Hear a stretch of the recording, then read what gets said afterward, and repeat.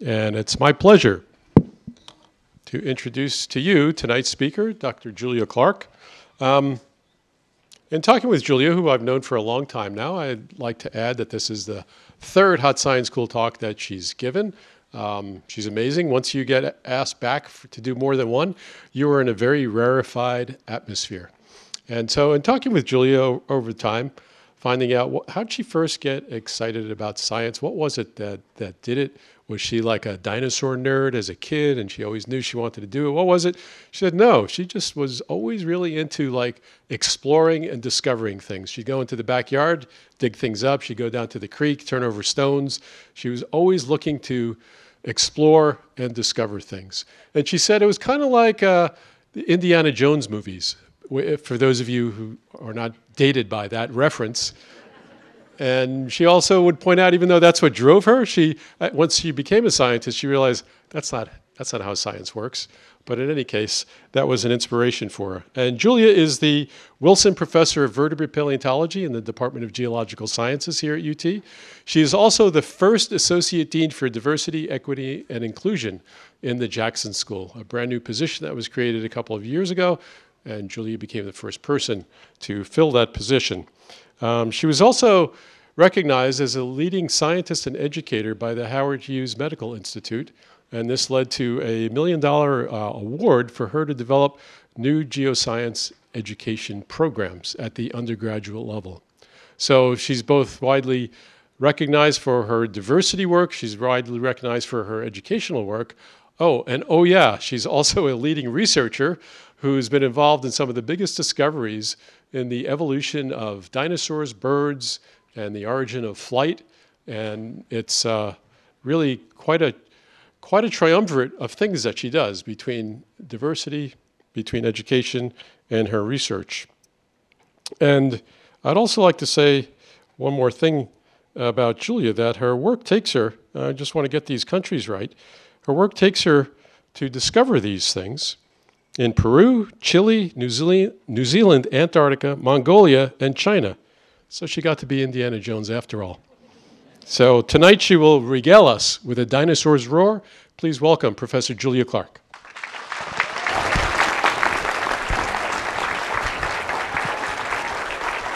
Thanks, Jay. Thank you so much for coming out today. That was quite an introduction. And I want to point out that I recognize that it's not science in Indiana Jones movies, okay? And there's a lot of stuff I do not approve of. But I did love Discovery as a child. And it is such a thrill. Thank you to Jay, and I want to thank D-Day, who made a lot of stuff happen with this event as well, with ESI. And yeah, it's such a pleasure to be with you. And just think, we're out on a Friday night talking about science, right? Pretty awesome. So let's get into it.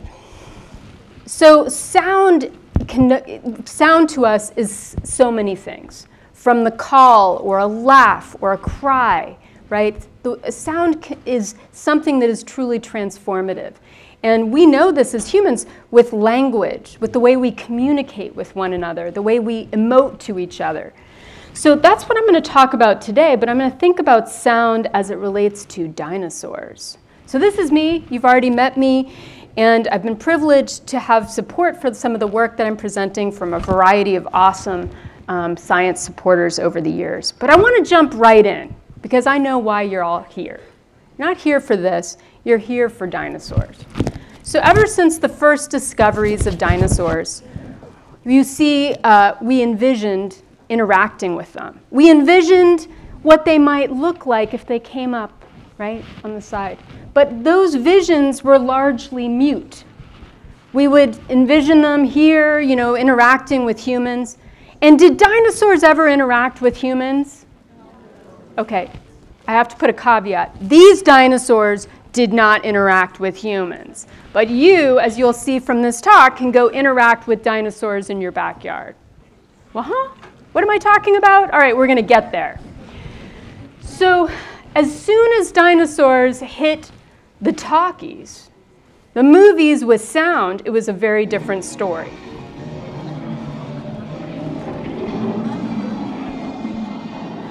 So although this was filmed in Spain, envisioning Texas cowboys, lassoing a dinosaur, what's that sound? What's that sound that we hear in those first movies? Make it. All right. So right up to the more recent Jurassic Park movies, we see the same thing. What are we going to hear?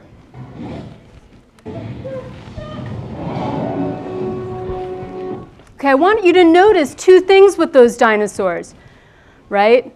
Rawr, right? What is the facial expression that we're making as humans when we make those sounds?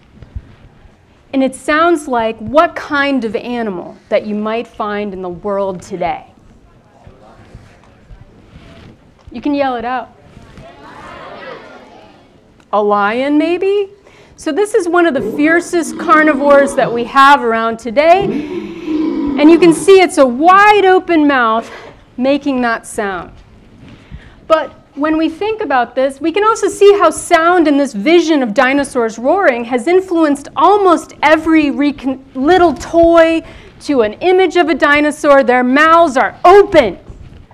They're ready to roar. So one of the behaviors that we associate is this open mouth roar with dinosaurs. Well, we're going to dig in on that tonight. So how do we start thinking about dinosaur sounds? I'll tell you the first key science clue. We need to think about living animals, because if we don't think about living animals, how are we going to imagine what that sound might be like in the past? So our first visions, this is one of the earliest illustrations of a dinosaur. They look kind of like lizards or things closely related to lizards. Big lizards. But in fact, the animal I just showed you, Sphenodon, is more closely related to lizards and snakes than it is to extinct dinosaurs. So extinct dinosaurs are well nested within a most recent common ancestor that includes crocodilians, not lizards, and birds, both very noisy groups of animals, as we're going to see. So if we look at our living dinosaurs and our cousins of living dinosaurs, we can learn certain things about them, because they're going to tell us what was most likely present in extinct dinosaurs. But you can see from this clip I'm about to show you, this is real commentary on the first sounds that were brought to movie Jurassic Park dinosaurs. And the only one mixed into a sound that this dinosaur is going to make is an alligator, but most of them are mammals like lions and baby elephants, and the sonic booms are the footprints of the dinosaur. But listen to what he's about to say, because I want you to start thinking about dinosaur sound making in a new way. After this movie came out, I got a call from someone from the press asking if I would respond. There was a scientist in Japan who had done research on what dinosaurs sounded like. He said that I'd gotten it all wrong. And his claim was that the T-Rex would not roar because it was not a mammalian predator. It was something different, something more bird-like, and it would not have roared. The only sound he said the T-Rex would have made would be the gurgling of its stomach. And they asked for my response, and I said, it's a movie. Can you imagine the scene if, it was mostly about indigestion and... So I really like this clip because it forces us to think about a whole field of research which is very different from paleontology, which is called animal behavior and animal communication. And imagine the size of that T-Rex's stomach. I think we might have heard that, but I actually have never heard a living dinosaur's stomach rumbling the way our mammal stomachs have. So we have to think about the contexts in which dinosaurs might have made sound. So what do we know about these sounds when they're made in these close cousins of dinosaurs and living dinosaurs, and what do we know about when they make them? Well, the first thing we know is that one of the most important contexts, and we think this would have been present in all dinosaurs, is the communication between babies and adults. So baby crocodilians make sounds to their parents bring them food. And this is really important because if you're interested in dinosaur behavior, you've got to be interested in animal behavior. So babies and adults communicating for food. Another very important context is mate attraction or signaling or getting a territory that might be larger, kind of to attract a mate. So we call this all part of sexual selection. And that's another context which we know in these cousins of dinosaurs was very important. So I like to say Jurassic Park, if they'd gotten it right, might have been more like a rom-com. Right? So let's think about the context of this sound making. We already watched this clip. We're going to see it again. Okay, presumably this large dinosaur wants to consume these small children. Why is it making sound right now? That's not a stomach rumbling. That's not some indigestion. That's a scary sound. And the reason that sound exists is actually to scare us. It's not really a context in which predators make sound. If you think about it, predators want to creep up. They want to get over there and get a meal. And if you exhale and then try to eat a whole cheeseburger, or in this case, a small child, not going to work very well. So most sounds are created on the exhale. Well, let's look at our dinosaur cousins, crocodilians. So I'm going to play you a sound. I think it's pretty scary. Ooh, kind of roar-like. That's a sound actually made by crocodilians, which are much more closely related to dinosaurs. Let's look at this video. And you can't hear the sound, but it's going to be that same sound, but it's created at, there's two different frequencies in this. One is just in our hearing band, which we hear at the end of the call. And when you see the water dance display, that's what's called infrasound. That's below human hearing. That's a sound that you feel as a human, but you don't hear. And in fact, we couldn't create that sound in this studio because we need speakers about the size of the state, this area up here, to get accurate low frequency sound. So we're going to come back to that later on, but the key thing I want to tell you right now is, and I hope I didn't zap someone with a laser pointer, is that both of the sound I just played and the infrasound are created when these crocodilians have their mouth completely closed. Okay, so all the sounds that crocodilians make, except if you were to pick up a baby and it went, ah, then all the other sounds they make are closed mouth sounds. So actually, this is not uncommon in living dinosaurs. So here we see a male ostrich doing what's called the boom call. And this is where essentially you can see it looks like the neck is inflated. But this sound is made with the mouth, what I say is wide shut. And all of these other things that you see inflated, those are the esophagus. So what is happening here is that sound is being shaped by changing what's called the vocal tract. Let's look at that. So just to get into a little tiny bit of anatomy, we have the esophagus, which goes from our mouth to our stomach, and mammals. In mammals, it's muscular, so we can eat upside down. Peristalsis is going to move that food to our stomach. Not the case in a crocodilian or in a bird. A crocodilian can eat a whole human, can go in there, that esophagus can expand. In birds, they can eat a whole bag of French fries. You might have seen a gull do that on the beach, and it goes down the esophagus. So the esophagus is not muscular, but it can be blown up, like you see in this dinosaur here, which is called esophageal inflation. Pretty crazy, and if I've lost you, just think about a T-Rex doing something like this. So we'll come to that in a moment. But esophageal inflation is only possible because there are no muscles in the esophagus. So what is the importance of that? Well, this is what's called a vocal tract modification. That sounds really technical, but right now my vocal organ, as I'll come back to it, my sound maker, is making a hum. But all the sounds that you hear are because I'm changing my vocal tract using all these fabulous muscles around my face. So the way these dinosaurs are doing this is they're changing the shape of the tract, which filters out and emphasizes certain frequencies, as you can see. You can see, hopefully, right here, you can see in the lower corner, is that the tract modifies the frequency produced by the vocal organ itself. All those birds, including our white-winged doves here in Austin, use esophageal inflation. So if you hear them cooing, coo, coo, coo, not an open mouth. Mouth is completely shut, and they've blown up their esophagus. I hope you never look at a white-winged dove dinosaur the same way again.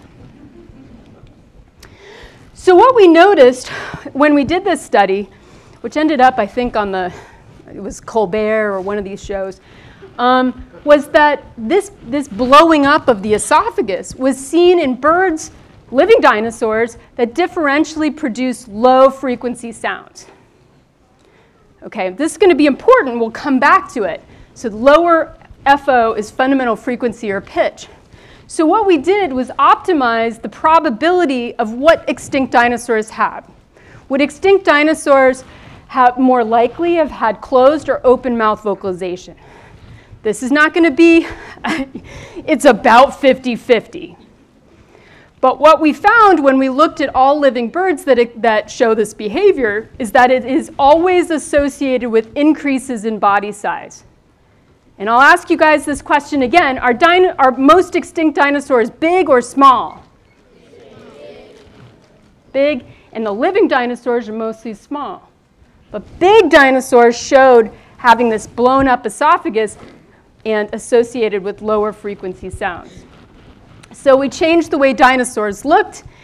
And as we'll see, we changed the way people are bringing them to life in museum exhibits.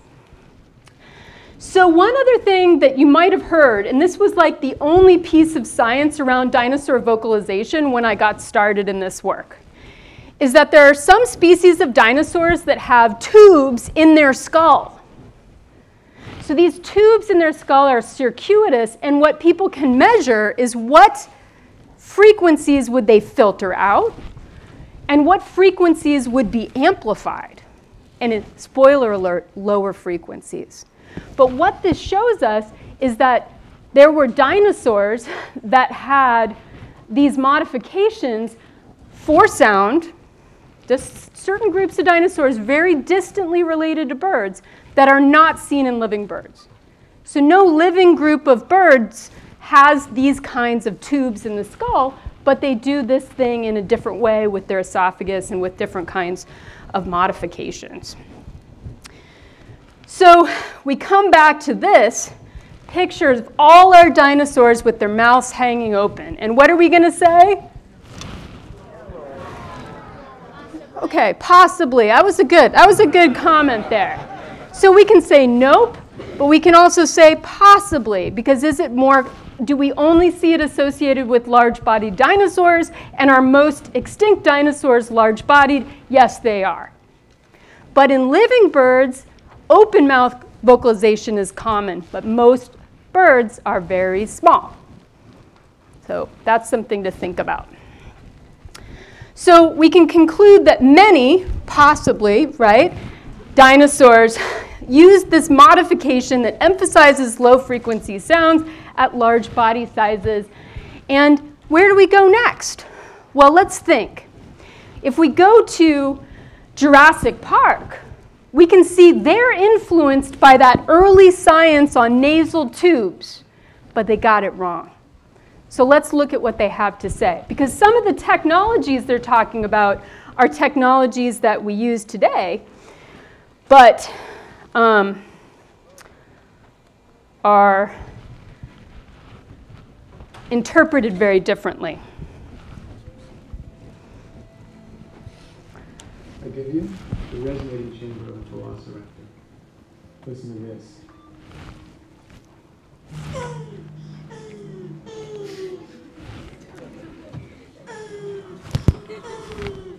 What do we think about that? It's brilliant, really it is. Saying just a little bit later. Because the velociraptors are already going to get them. All right. So here they've taken the concept of a resonating chamber but misinterpreted it as a sound maker rather than a sound shaper. The sound they used is actually the sound made by crocodilians with the mouth completely closed. So the sound they put into that resonating chamber is actually a sound made with the mouth closed in crocodilians. Let's go to the next. So we need to talk about sound makers. So now you know a resonating chamber shapes sound, but a sound maker is something that makes sound. So how do animals make sound? Well, one way they make sound is what's called mechanical sound production. And that is about this, or the sound that your wings make in a whistle, or rubbing two things together. That's mechanical sound production. But what we're going to focus on today is the mode of sound making that I'm using to speak with you today. So in this case, we have vocal folds that are located at the end of our airway that are going to vibrate. And these are real squishy, real soft. And they're supported by cartilage because something's so soft it needs to have a support structure. And that's up at the end of the airway. So this is what we're going to talk about next, sound makers. I once touched one of these models of a human vocal fold, super gross, softer than Jell-O. Okay, very squishy. But it's attached to cartilages which give it rigidity. Why are we talking about this? Well, in fact, the vocal organ I'm using to make sound that's shaped by my vocal tract to talk with you is present in all these other creatures, frogs. And it's used in vocalization in bats, in geckos, and in turtles, and in crocodiles, but not in our living dinosaur. Okay, so in all of these cases, there are cartilage structures that are supporting those super squishy vocal folds that make sound. Have I lost you yet? Stay with me. Not yet. Okay, good. I see some. So these are cartilage structures, and you can see salamanders, a frog, and a human, and they're suspended behind the tongue bone, and they support those super squishy vocal folds.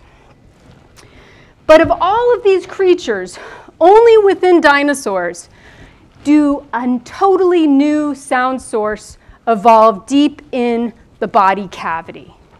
So a way I want you to all remember this is that dinosaurs sing from the heart. Okay? They don't actually sing from their heart, but their vocal organ, which is called the syrinx, is located right next to the heart. So if you point right where your heart is, that's where if you were a bird or you were a bird or another dinosaur, you would find your vocal organ. It's pretty crazy, to me at least, and pretty unique. What's spinning in the upper corner is this is like a croc head steak. And those are the muscles that attach to the vocal folds in a crocodilian that are located at the end of the airway and are called a larynx. Same kind of thing we have. Why did dinosaurs get something totally new? Well, a side note that I love, because I love history of science, is that the syrinx was named for a two-pronged panpipe. And it was called a panpipe because in Greek mythology, Pan chased a river naiad, kind of a young woman who was kind of a sprite. And to hide, she asked to be turned into the reeds to escape Pan. And he cut the reeds and made a pipe called syrinx. Her name was Syrinx. And the name for the pipe was syrinx. But the only definition of a syrinx was as a sound-producing organ. So instead of telling you, okay, now we're going to try to find a dinosaur syrinx, it's a thing that makes sound, they're not telling you what it looks like. What do I look for? So my work had to come on the scene to say, what are we going to look for? How are we going to find this thing that's only defined as a sound maker? So I come into this work, and we know that the cousins of dinosaurs and living dinosaurs are noisy. They have what we call vocal behavior. And we know that living birds have a syrinx, but when does it arise? So one of my observations was that the cartilages that support the airway commonly fossilize in living birds. That's what's shown on the left. Those little ring structures like you might wear on your fingers, those are cartilages that support the airway. But I had looked at thousands of other dinosaurs, and I had never seen those cartilage structures. And I looked for them. And I looked for them. So that got me to work that I started doing in around 2013, because science takes a while. And it was on a fossil that was a second specimen of a bird from Antarctica. This is our field site in Antarctica, where actually these fossils come from, and it's down in the Antarctic Peninsula, kind of pointing up towards South America. And this fossil had sat on my desk for a while, because I didn't have time to work on it. It was a part of a species that I described already, and so I didn't really prioritize it. But I was looking at this fossil, and I was like, I can't identify what that tiny piece of bone. You're getting a picture of paleontology now.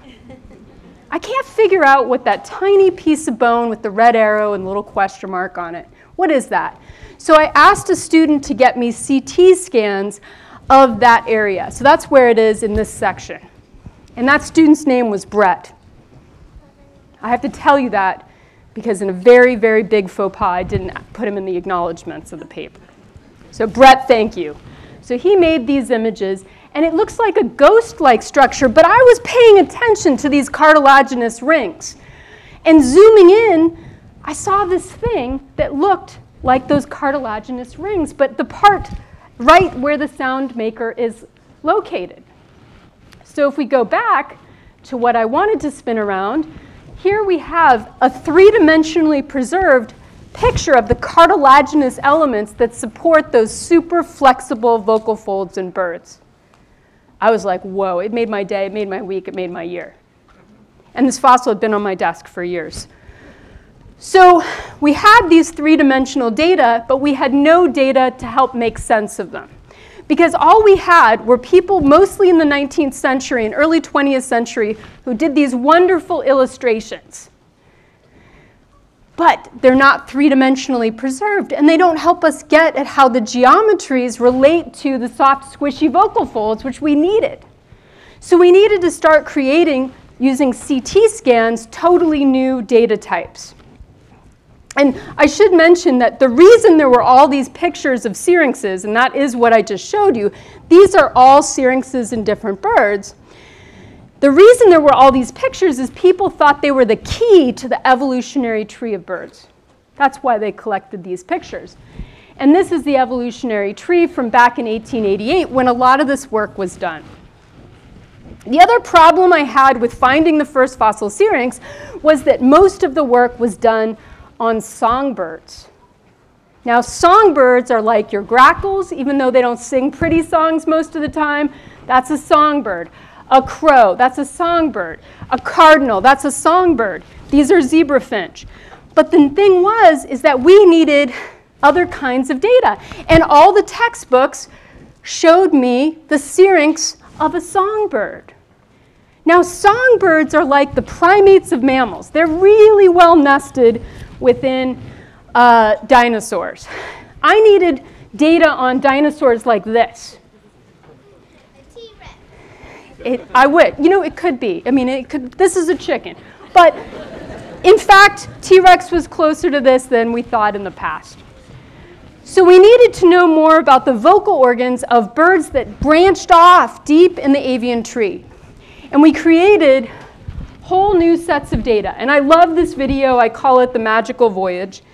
And it gives you a sense of the kind of data that we can now get on the geometry and the relationship between the soft, squishy structures, which are in purple in this case, and the cartilaginous structures, which are in gray. And so we traveled down the windpipe of a bird, and now we're looking around at how those soft, squishy structures relate to the structures that we get in the fossil record.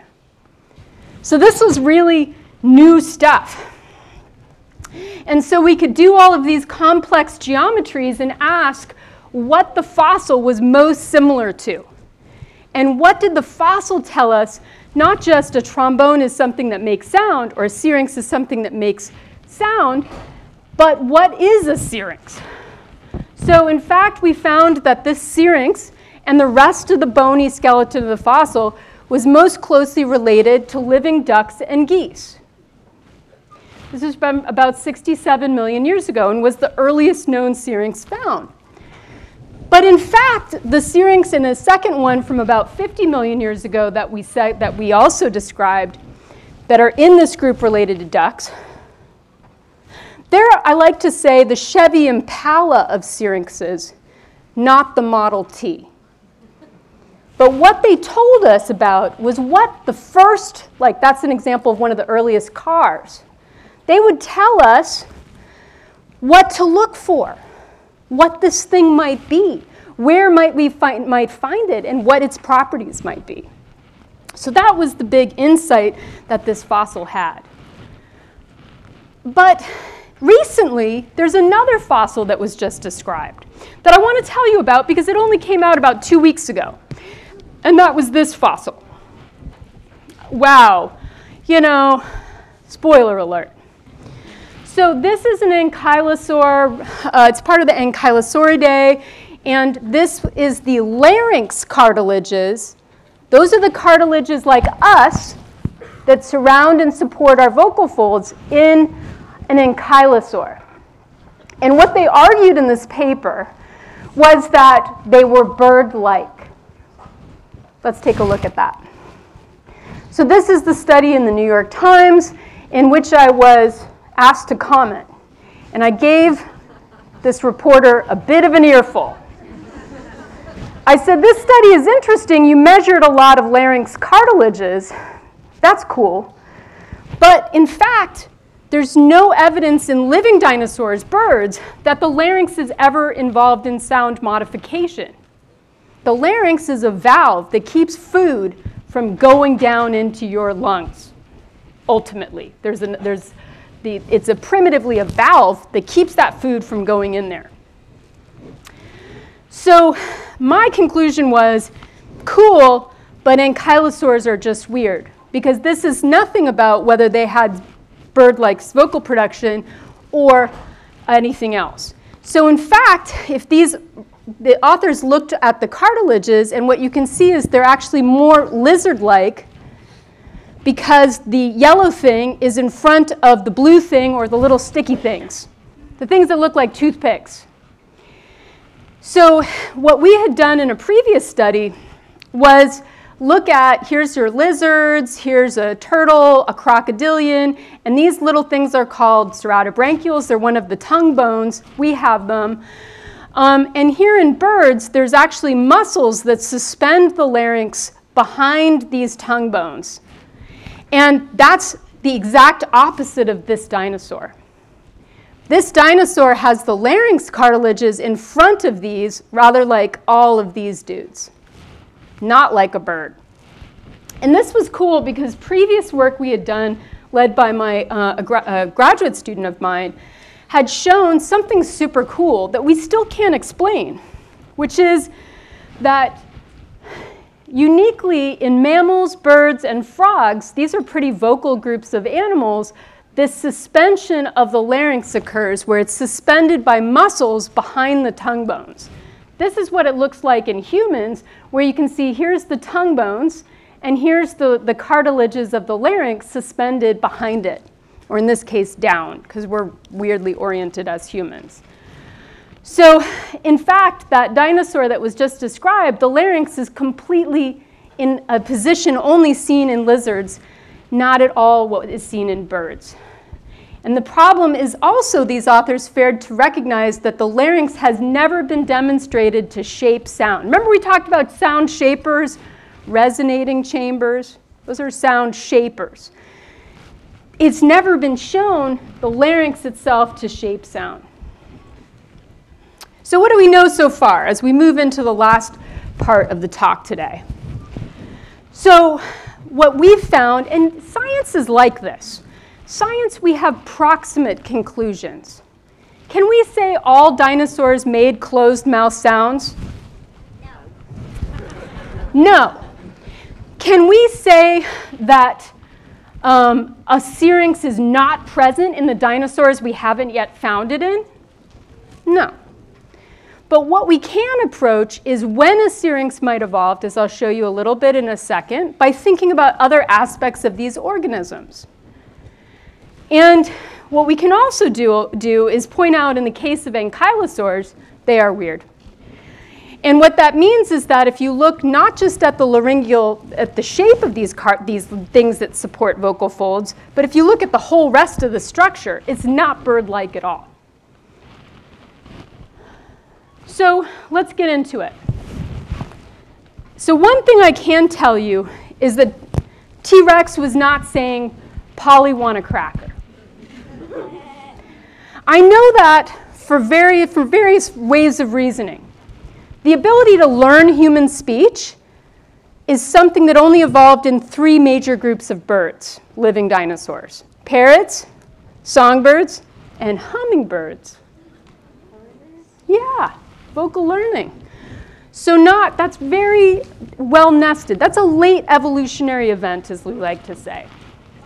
The other problem with T-Rex saying Polly want a cracker is that we have to think about other aspects of this system. Birdsong is not just about the vocal organ or the vocal shaper, the tract. It's also about respiration, continuous breathing. It's also about neuronal control, the brain. Let's talk a little bit for a second about the brain. What does it tell us? Well, if you see that tiny little purple thing in the top of that skull, T-Rex had a tiny brain. And in fact, that brain looked a lot more like a crocodilian than it did like any bird. So what you have is a very minimal, what's called forebrain. You'll see it in a second. But in any case, this brain is not, a lot of that control of sound production, sound learning, Polly want a cracker, that's in the forebrain. And their forebrain is super small. So if we look at the top, that's a velociraptor relative. You can see the relative, in velociraptor and related taxa, the brain is bigger than T-Rex, and there is a bit of a forebrain, but it looks pretty different from living birds.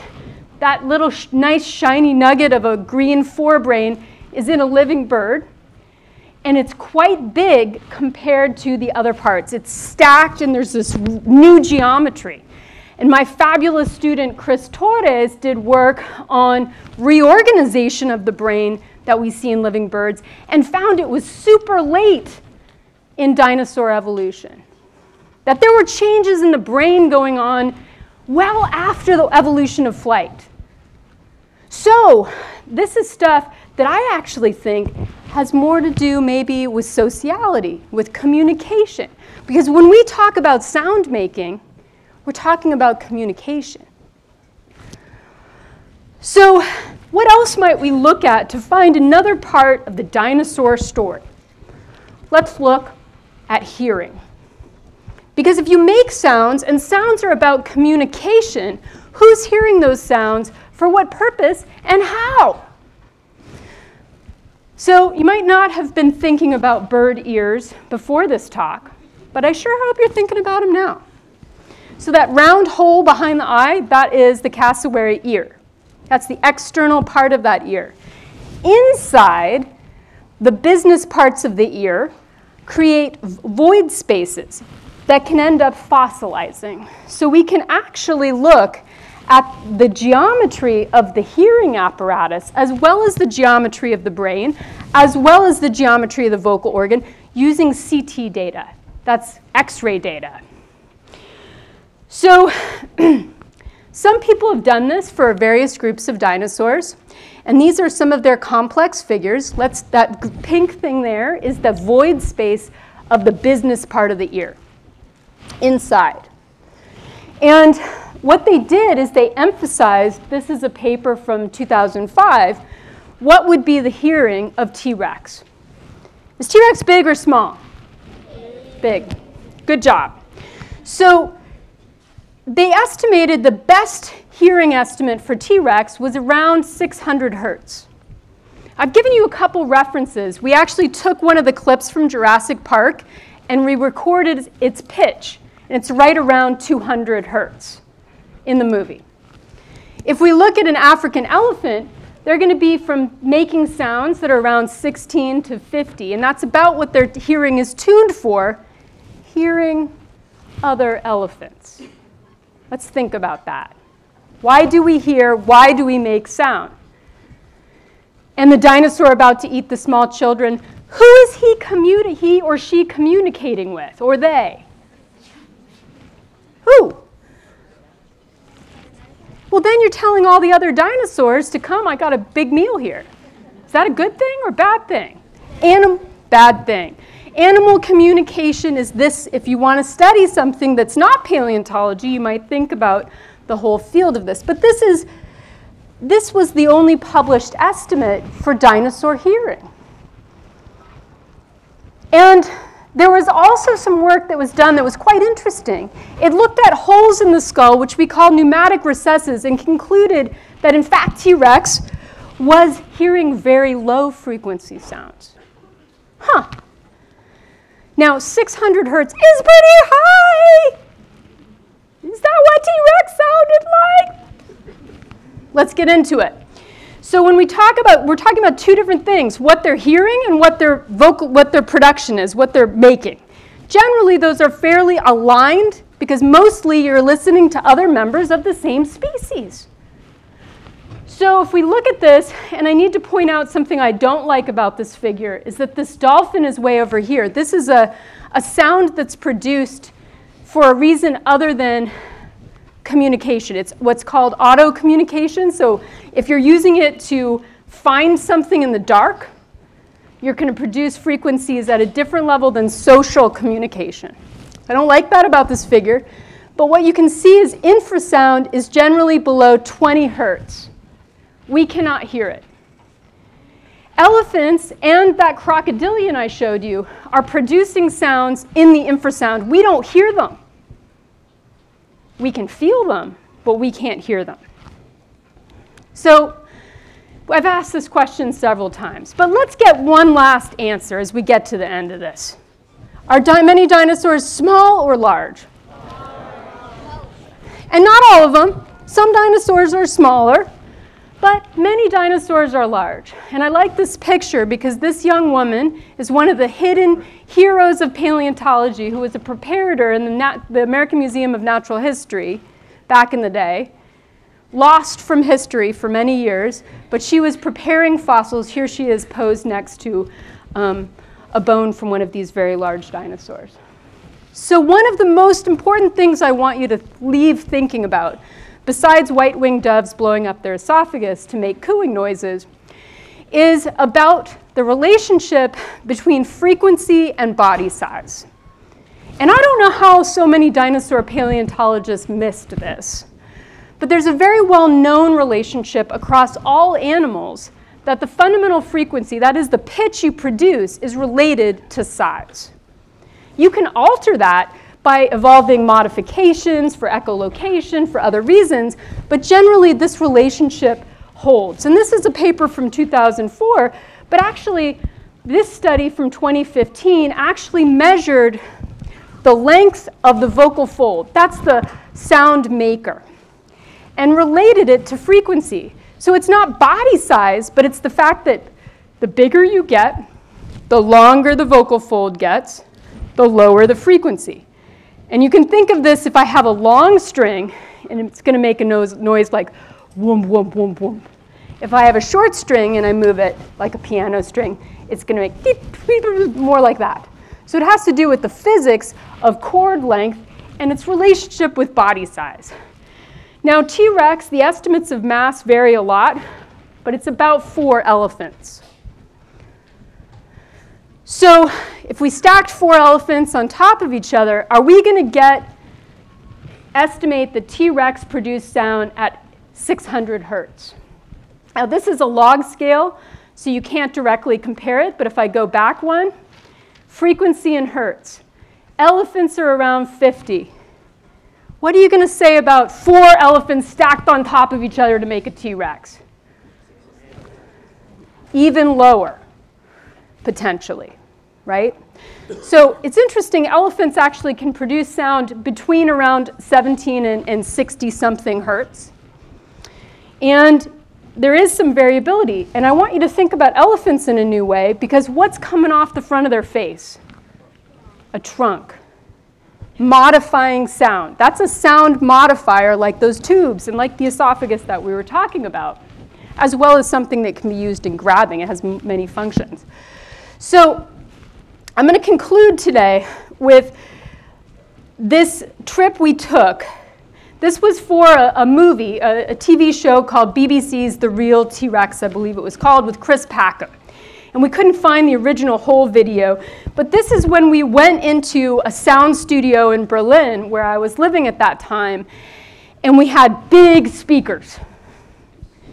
And we estimated from that body size curve how low into the infrasound. These sounds we cannot hear, but we can feel. And we took crocodilian and bird sounds and we remixed them into much lower frequency sounds. What it meant was the only thing we could hear was the resonance frequency, not that pitch or that fundamental frequency. So I want to conclude with this today and play you the short video. And you're not going to get a true sense of the sound because we'd need those special speakers. What I really like here is that this could be the first time in 66 years that this sound has been played on Earth. It is pretty incredible. I mean, it's a shot in the dark, yeah. But we are using the evidence that we've got. So, I don't know, that makes me sound kind of smart or something. Maybe that's why I played it. But Chris Packham's actually a cool guy who is neurodivergent and is proudly neurodivergent, and it was a pleasure to work with him on this clip. But I want you to get this sense that there's no evidence for an animal the size of a T-Rex that it would sound like a human. And that the frequencies we see in movies are for way smaller animals.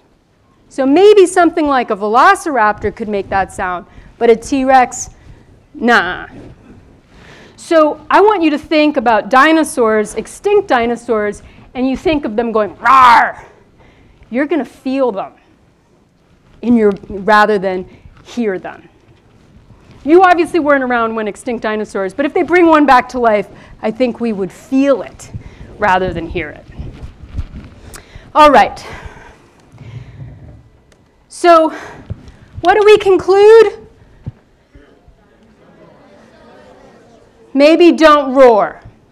So one thing to think about with a roar is also that's a sound shaped by the mouth. Roar.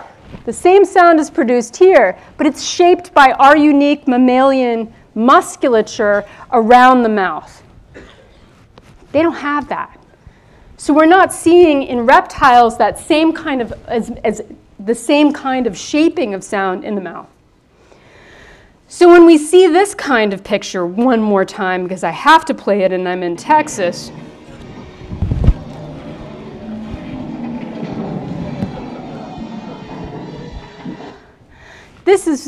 I want you to think about it in a new way. And think, Texas is lassoing the truth about dinosaur town making.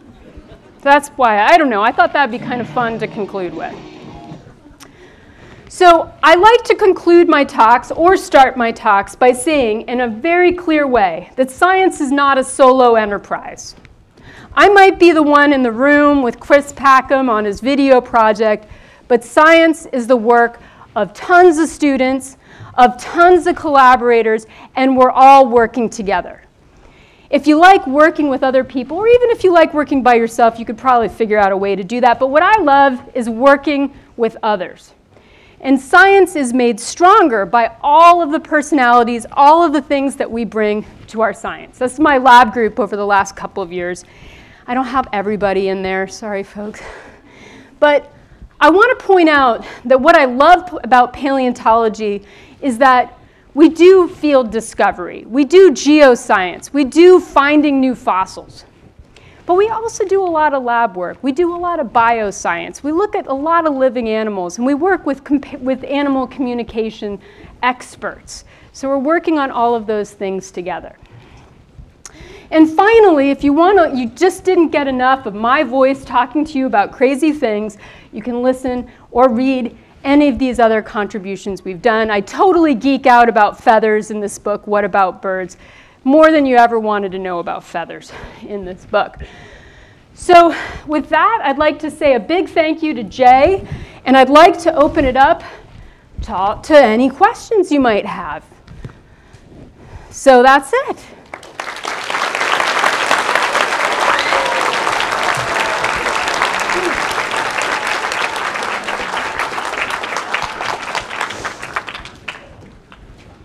We got a mic? We will take questions, like come down this aisle if you want to ask a question. I'll give you the mic to ask a question. And if you stay to the end of the Q&A, we have awesome door prizes to give away. Keep hold of that ticket you have. We'll be calling out numbers for that. So who has the first question? Come on down. Or just raise your hand, and if you're in the middle of a row, we can get to you. Really, no questions? I got a question back here. What's your question? I'll repeat it. Are owls present dinosaurs? Are owls present-day dinosaurs? Yes, they are. They're super cool present-day dinosaurs. And one of the cool things about owls is they also make closed-mouth sounds. They're one of the groups of birds that hoot, right? Hoo, hoo, hoo, right? Closed-mouth sounds, esophageal inflation. You didn't ask about that, but I let you know anyway. I'm going to get over there. And then the other thing that's cool about owls is that unlike most dinosaurs, not all, they're nocturnal, whereas most dinosaurs were active during the day.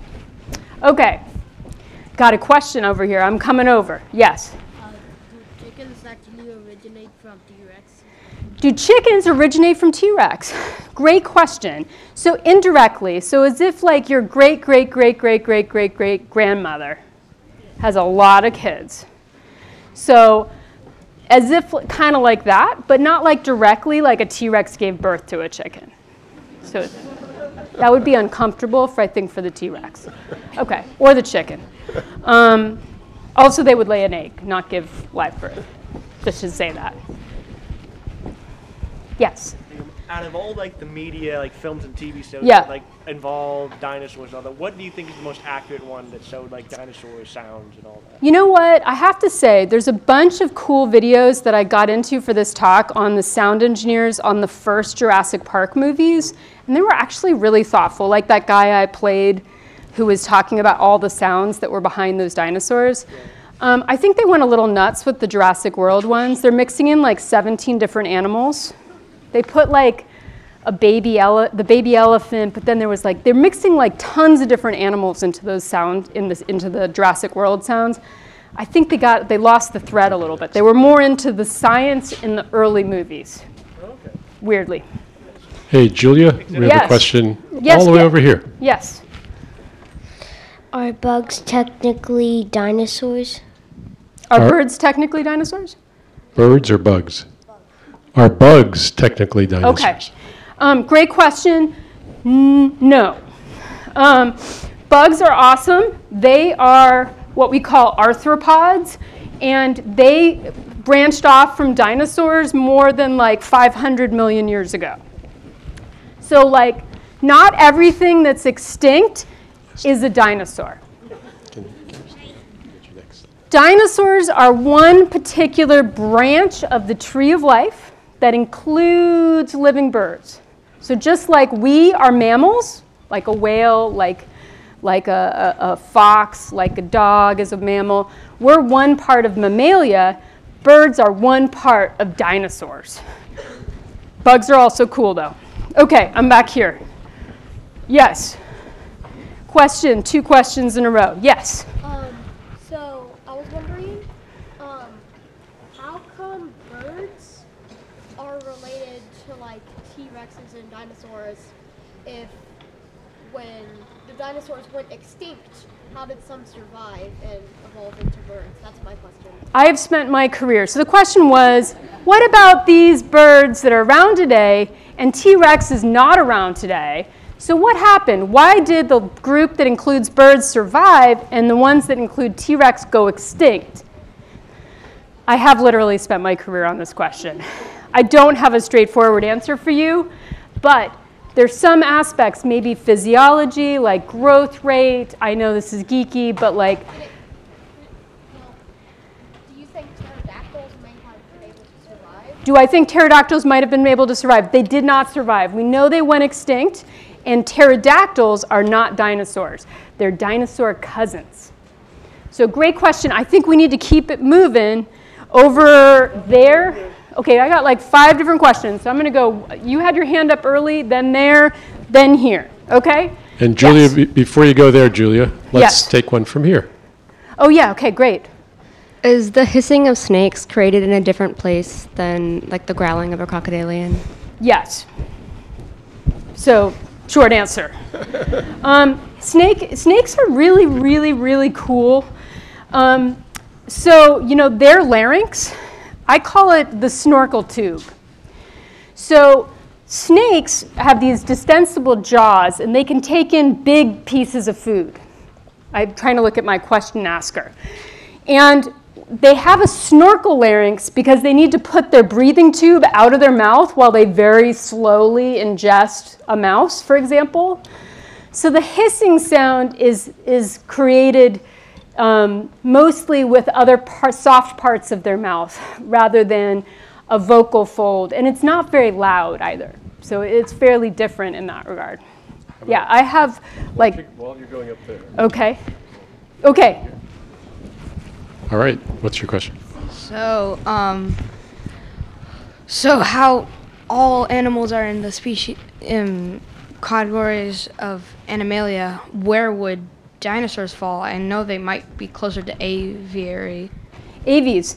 Yeah, so I could put the whole tree up, but essentially you have things that can breed away from water. They lay eggs that are hard-sided-ish. That's your lizards and snakes, your mammals, even though we've lost egg laying in most mammals. You've got your crocodiles and your birds. They are all part of a group. And within that, the part of the tree I showed you is crocodiles most closely related to dinosaurs, and birds are living dinosaurs. Pictures help. Lots of good stuff online. I got too many questions, but there was one way back there, and then another one, and then I'll come down here. This one comes from Lhasa High School. Okay. Would you say the extinction of dinosaurs was most likely caused by volcanism or by impact? There's a lot of laughter about that question. I have no idea why, because it's a great question. What we know about the extinction of dinosaurs, non-bird dinosaurs, is that you have 2 events. You have major volcanism before, and then you have an impact event on top of that. And the death blow seems to be the impact, the meteor impact. So the volcanism is causing rapid environmental change, and whenever we have extinction events like this, what we're talking about is very rapid environmental change that's global in nature for a group like dinosaurs that lived all over the world to go extinct. That's what we're talking about in a mass extinction event, which is very important for us to know. Fred. But both are likely important, and the meteor delivered the death blow. I know there was a question here, so I'm going here next. Yes? When did the dinosaurs pass away? When did the dinosaurs pass away? 66.6 million years ago. Oh. There you go. It's a long time. It's a long time ago. Okay, question over here. Are fish technically dinosaurs? Alas, no. So dinosaurs are part of this group of organisms that live on land, and the fish we have today, so in some ways, you could say dinosaurs are fish, but fish aren't dinosaurs. Think about it. I'm just going to leave you with that one. All right. What's my next question here, Jay? Over here. Okay. You stated earlier that dinosaurs, as far as we know, were not nocturnal. What is your Most of evidence them. or by inference? Okay, so basically that whole group, most of them are diurnal because they have a pretty, like living dinosaurs, for example, have a really highly developed visual system. And in owls, they've gone to nocturnality. They're very different from something like a mammal, like us in our group, that was living in the dark for a while, nocturnal. Now, were any dinosaurs, extinct dinosaurs, nocturnal? There's some evidence that suggests that they might have been. I think it's a fairly uncommon strategy in extinct dinosaurs, and that's based on some argument for some dinosaurs being nocturnal is based on eye socket proportions. That's the kind of evidence used. But most of them, that whole group is pretty diurnal overall. Very well-developed visual system. Okay, oh my gosh, we're gonna have to end these questions because this is like 25 questions. So Jay, you're gonna have to decide when we do the door prizes, but there's we'll do like the door 6 prizes in this soon. area. This Yeah. is Hart Elementary. Okay, Hart Elementary and in the house with good questions. I love to see it. Their All right. representative has a question. Okay. If chickens are like cousins to the T-Rex, why can't they roar? Wow. Wow, great question. Where do I start? First of all, the T-Rex didn't roar. Roaring itself is a mammalian thing, as I thought I got there. But chickens have a syrinx. T-Rex might have had a syrinx. We don't know yet. But in any case, the chickens are making really complex, awesome noises. A T-Rex should be jealous of what a chicken has because they've got big brains. They have complex repertoires of sounds they can produce. They are pretty social if you've had a chicken. So T-Rex should be jealous on that one. That was a good question, though.